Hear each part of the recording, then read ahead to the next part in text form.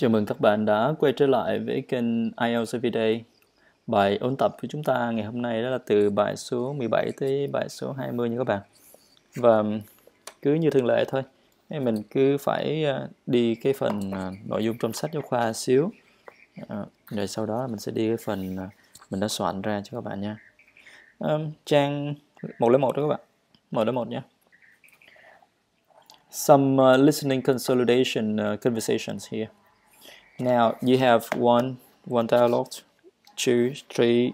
Okay, now in total tổng cộng có 3 bài, 3 bài dialogue, 3 bài hội thoại đó. Mình sẽ đọc 3 bài đó ra. Các bạn luyện nghe nhé. Dialogue A. Listen. Linda Martin is at the airport. She is at the custom now. Good afternoon. Can I see your passport, please? Of course. Here you are. Fine. Which cases are yours? Those cases are mine. Which ones? The brown ones over there. Now I repeat again. Linda Martin is at the airport. She is at the customs now. Good afternoon. Can I see your passport, please? Of course. Here you are. Fine. Which cases are yours? Those cases are mine. Which ones? The brown ones over there. Dialogue B. Listen. Could you put your cases on the table, please? Certainly. Here are the keys. Can you open them for me? Yes, of course. Have you got anything to declare? Yes, I have. Some perfume, some wine, and some cigarettes. Fine. Could you show them to me, please? Các bạn thấy không ạ? Cái thời đó là hoàn toàn chưa có cái máy soi, cho nên là phải mở ra từng cái một, mất thời gian lắm. Okay, now dialogue B again. Could you put your cases on the table, please? Certainly. Here are the keys. Can you open them for me? Yes, of course. Have you got anything to declare? Yes, I have. Some perfume, some wine, and some cigarettes. Fine. Could you show them to me, please? Dialogue C. Right. How much perfume have you got? One small bottle. And how much wine have you got? 2 liters.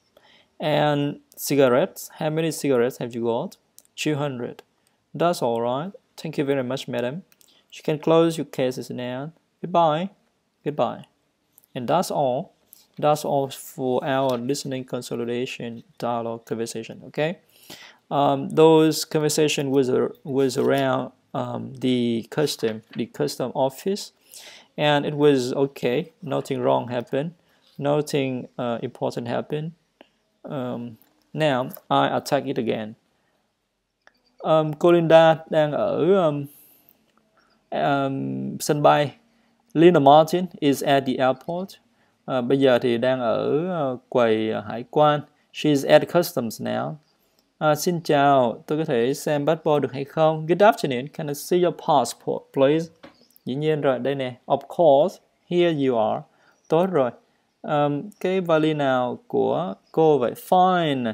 Which cases are yours?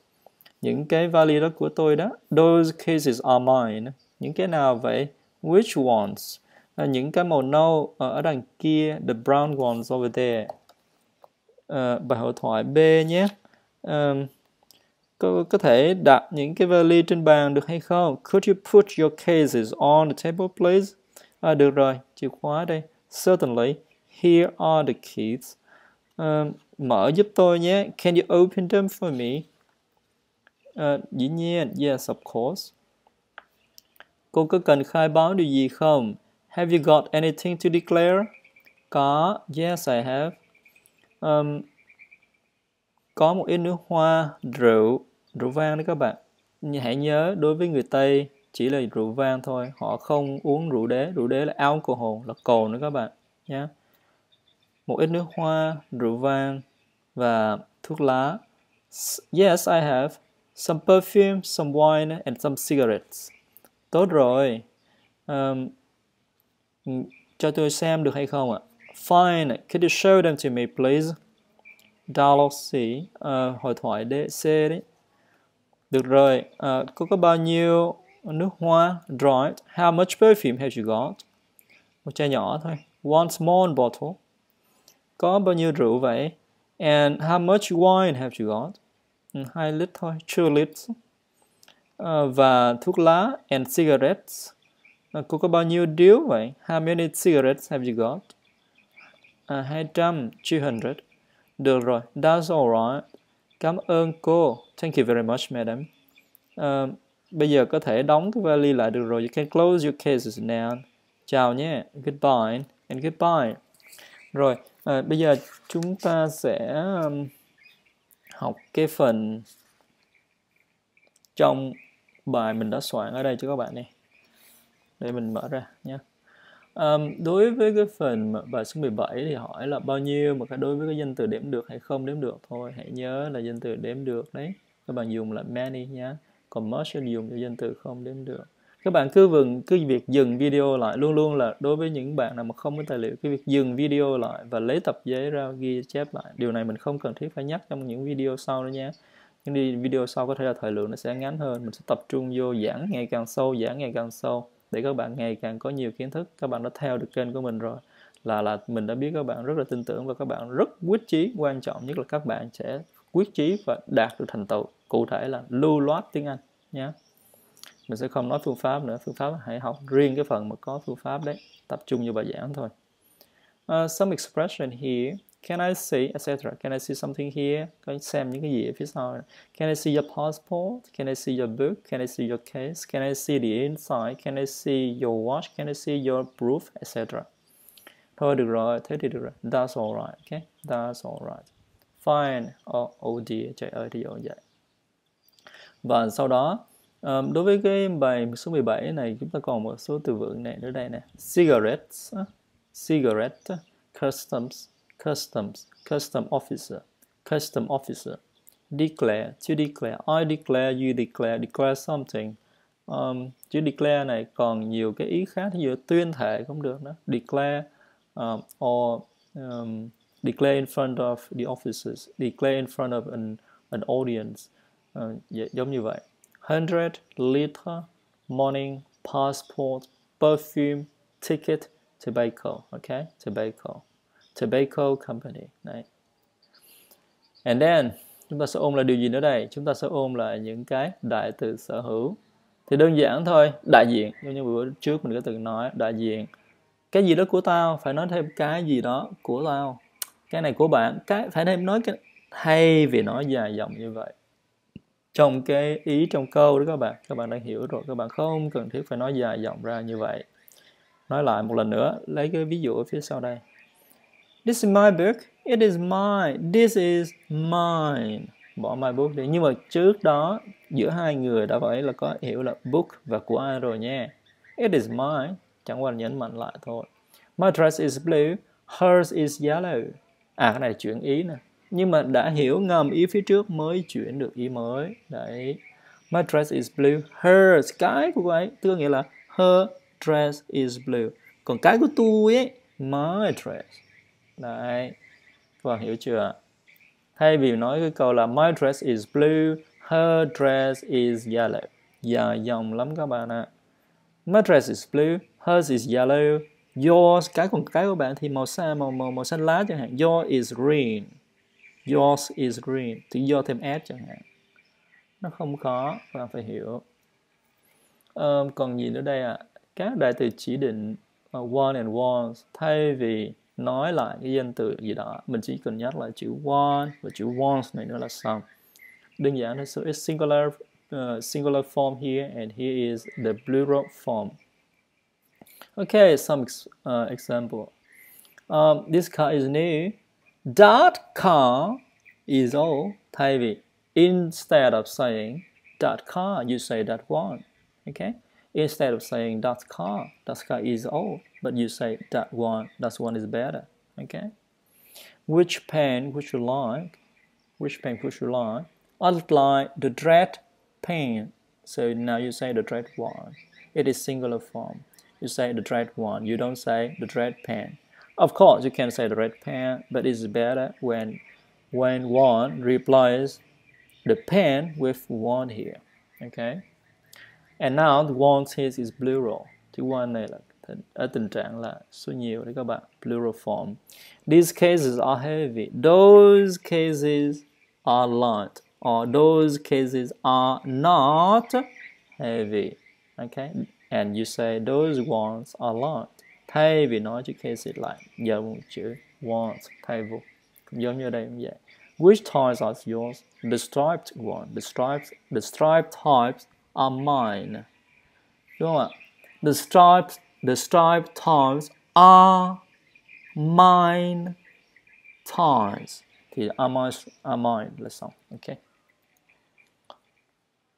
Ok, mình sẽ đọc cho bạn một số cái thành ngữ, some expressions. Good night. Thank you for a lovely evening.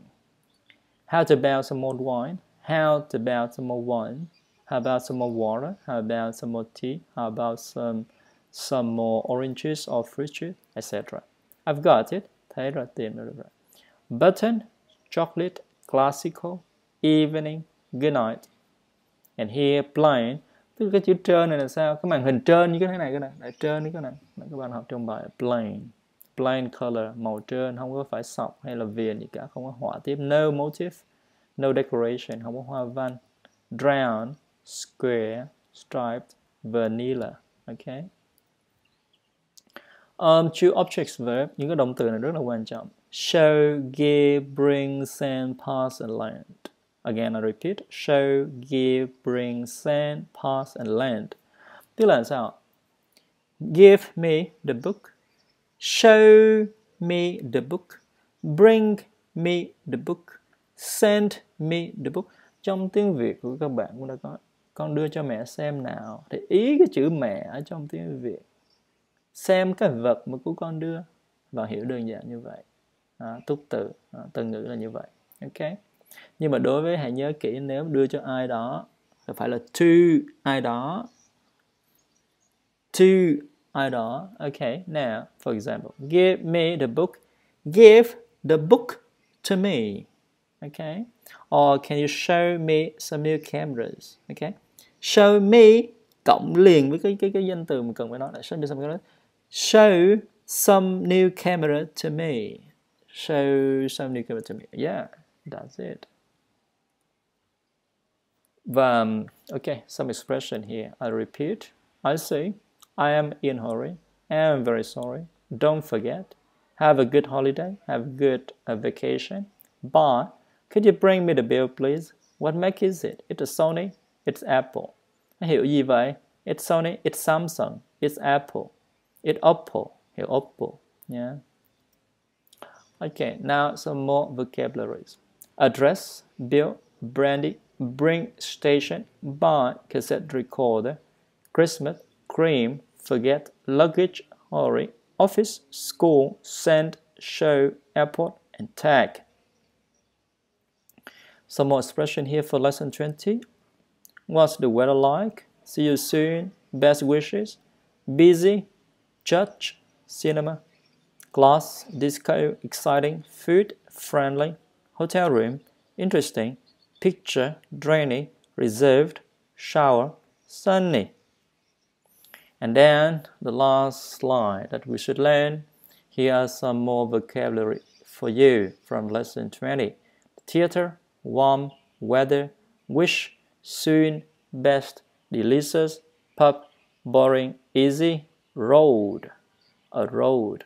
Lane. Lane là một cái con đường nhỏ thôi nha các bạn nhé. Avenue. Close. Close street. Đó, đường cùng. Close street cũng được. Street. Crescent. Ở quận 7 có Crescent Mall nữa các bạn. Đấy, cái khu Crescent Mall nổi tiếng ở quận 7. Gần đó có cái cầu ánh sao đó các bạn. Đây, quận 7 thành phố Hồ Chí Minh. Okay, here you learn about postcode, zip code, pen friend, single, and beach. Rồi, có thể là mình sẽ quay lại phần này một chút xíu. Sách trang 104, mình thấy họ in cái phần là tổng hợp các điểm ngữ pháp luôn đó, rất là hay. Mình sẽ đọc sơ qua cho những bạn nào có sách thì có thể tiện theo dõi nha, rất hay nha. Page 104, grammar notes. 1, 2, 3, 4, 5, 6, 7, 8, 18, có 18 phần tổng cộng. Các bạn phải nắm lâu khủng khiếp, nắm tường tận coi như lặt rau nha. Chứ không lặt rau phần này không đi tiếp nữa. Cứ như vậy đi đã dùng được rồi. Và muốn dừng việc học tiếng Anh lại vẫn được. Biết phần nào dùng phần đó các bạn ạ. Ok, number 1. Personal pronouns, đại từ nhân xưng. Ok, I, you, he, she, it, we, you, they. For example, I'm a teacher, is a doctor. It is the subject, đó là chủ ngữ đấy các bạn. Rồi cái ý kế là tên ngữ là object pronouns. Me, you, him, her, it, us, you, them. Example, look at her, tell me about them. Number 2. The simple present tense of to be thì hiện tại đơn là to be đấy. I am, he, she, it is. You, we, they are. Okay, good. Number 3, số 3. The indefinite article, cái mẫu từ bất định ở cái bài số 3 đấy. It's a book, it's an orange. Này, phải nhớ. Số 4, the plural nouns, số nhiều của danh từ đó, cũng là bài số 3 luôn. Unit 3. For example, it's a bus, they are buses. It's a chair, they are chairs. Number 5, possessive adjective, tính từ sở hữu đó các bạn. Unit 4, nó nằm ở trong bài số 4. Mine, your, his, her, its, our, your, and their. My name is Carlos, here's your key. Okay? Number 6, phần số 6. Demonstrative adjectives or pronouns. Cái tính từ hoặc là đại từ làm sao chỉ định đó.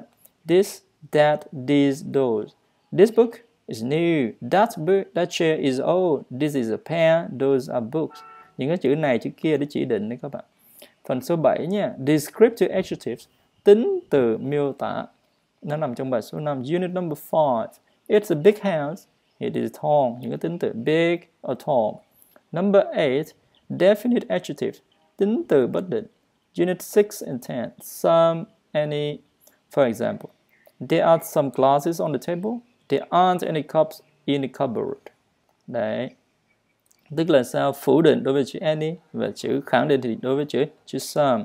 Number 9. Possessive case. Sở hữu cách đó các bạn. This is John's car. Chiếc xe của John nha. Those are my brother's shirts. Đó là những chiếc áo sơ mi của anh tôi. Number 10. Countable and uncountable nouns. Danh từ đếm được và không đếm được. Học cái chữ này. Countable là đếm được. Uncountable, thêm chữ un phía trước chữ countable, nghĩa là không đếm được. Ok, nó nằm trong phần bài số 10, unit number 10. For example, there are some apples on the table. Apples, countable noun. There's some milk in the jug. Milk, uncountable. Number 11, bài số 11 nhé. Mục số 11. Would you like, có nghĩa là muốn hoặc thích. Cũng là bài số 11 luôn. I'd like ở mấy nữ. Which one would you like? Đấy. Bài số 12. The imperative form, cái dạng mệnh lệnh này. Look at the blackboard, please. Don't talk, please. Đấy. Chữ look, đấy. Không có chủ ngữ. Chữ don't, phía trước, không có chủ ngữ luôn. Don't talk, please. Ok. Bài số 13. WH question. Những cái câu hỏi mà có chữ WH đấy. Unit 1, 3, 8, 9, 11 and 13. Những cái bài đó.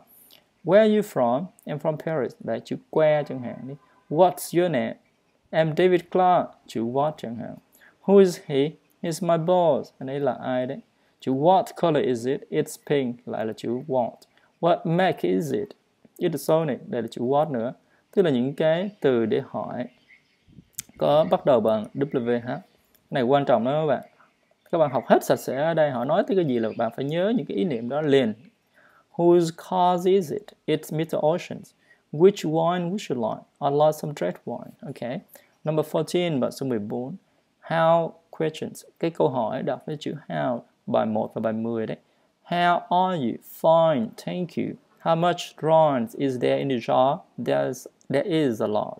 How many books are there on the shelf? There are 2 books on the shelf. Bài số 15, mục số 15. The modal auxiliary can. Cái từ động từ khiếm khuyết chữ can nè. Bài số 14. He can speak English very well. Can you swim? They can't play football. Cái cách thành lập xuôi câu hỏi và câu phủ định các bạn. Bài số 16. To have got, động từ có làm sở hữu đấy. I, you, we, they have got. He, she, it has got. Ví dụ, they've got 2 children. They've got a new car. Yeah, mục số 17. Possessive pronouns, đại từ sở hữu. Unit 18, bài số 18. Thí dụ như những đại từ vừa rồi mình vừa mới ôn xong là sao? Mine, yours, his, her, its, ours, yours, and theirs. Whose pen is it? It's mine. Which glass is yours? Mục số 18 là gì? Những cái động từ có 2 thứ tự. True object verbs. Đấy, 2 tên ngữ đấy. To show, to give, to send, or to bring. Please show me some new cameras. Please give it to me, please. Đấy. Rồi, bây giờ mình sẽ đọc đáp số những cái phần bài test. Test number 1, units from 1 to 20, section 1. Circle the best answers in the brackets. That, what's this? It's my book. Number 2, what's that? It's your pen. Number 3, there is some food in the fridge. Number 4, there's a bottle in the cupboard. Number 5, I'd like some oranges, please. Number 6, we've got only a few oranges left. Number 6, we've got only a few oranges left. Number 7, there's an umbrella on the table. That's mine. Number 8, that's mine. Give it to me. Number 9, these students are very intelligent. Number 10, who's that house? It's ours. It's ours. The first one. 11, whose car is it? Number 12, it's Mary's car. Chữ Mary phẩy S cái nữa đó, chứ không phải là Mary S, không phải, sai rồi. Mary phẩy cái S. It's Mary's car. I'm cold. Don't open the window. Number 14, could you bring us some more tea? Number 15, could you pass the salt, please? Sunland, here you are. Okay, section number 2, phần 2. Make these sentences negative. Đổi từ câu khẳng định sang câu phủ định các bạn. She's a doctor. He isn't a doctor. She can swim. He cannot swim. Number 2, they've got a big house. We have got a small house. Đó. Cái cách ngữ pháp là have got vẫn được, nhưng mà đổi cái ý tính từ big thành small là xong rồi, hoặc là không có luôn. They have got a big house. We haven't got a big house. We haven't got a big house. Number 3, Mary is tall and isn't tall. Okay, and isn't tall, or and is short. Number 4, he's from England. I'm not from England. Number 5, she's got a new car. He hasn't got a new car. Section 3, bài phần số 3. Complete these sentences with a and some any. I'd like an ashtray plate. Number 2, there aren't any plates on a shelf. There's some coffee in the jar. Section 4, phần số 4. Change the sentences below into the third person singular. Chuyển những câu sau thành ngôi thứ ba, dạng thứ ba, số ít. Note: Brian Smith teaches English. London, French and Spanish. Not German car, 1968 Mini. Video one, not any. Okay. I'm a teacher. My name is Brian Smith. I'm English. I'm from London. I can speak French and Spanish, but I can't speak German. I've got a car. It's a 1968 Mini. It's very old. I'd like a new one, but I haven't got any money. Okay, bài tập đây. Laura Green, student American, Los Angeles. Okay. She's a student. She is Laura Green. She is American. She comes from America. Los Angeles. She's from Los Angeles. She can speak French and Japanese, but she cannot speak Arabic. She has got a car. It's a 1970 Volkswagen. It is very slow. It is not a fast one. She hasn't got any money. Okay, section 5, bài tập số 5. What's his name? Now draw 10 question. Ok, thôi phần này mình sẽ đọc những cái gì mình có trong sách các bạn thôi, không làm đáp số. His name is John. My name is Sarah. I'm a waiter. I've got 3 pence. I've got 10 pounds. There Mary's books. Yes, I can speak English. I'd like the French one. I'm from Canada. I'm very well, thank you. And you? Yeah, she's got a car. Okay, good. Rồi, hết rồi đó các bạn ạ. Bài ôn tập của chúng ta như vậy là kết thúc. Các bạn hãy cố gắng học tập và ôn lại bài cũ. Đừng tham vọng đi nhanh, đi nhiều vào những cái bài mới. Bởi vì sao? Đây là nền tảng. Các bạn hãy nhớ lời mình khuyên. Vậy nhé. Thân chào.